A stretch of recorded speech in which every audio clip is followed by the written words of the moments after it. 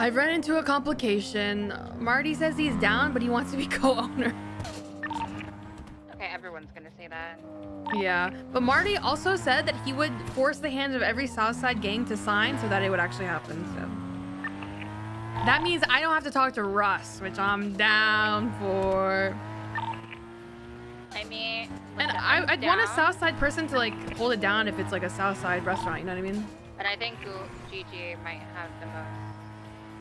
Actually, I don't know. What? I said like Gigi might have the most like they'll be down to do whatever the fuck it is for like their co-owner-ish, you know? Yeah. Plus, that would be pretty good. Due to the fact that like, you know, Cassie also works with them for the gas station and shit. Does she still work with them? I don't think she still does. I think they still respect her like she does. Oh, okay. Cause she's still their CEO. Yeah.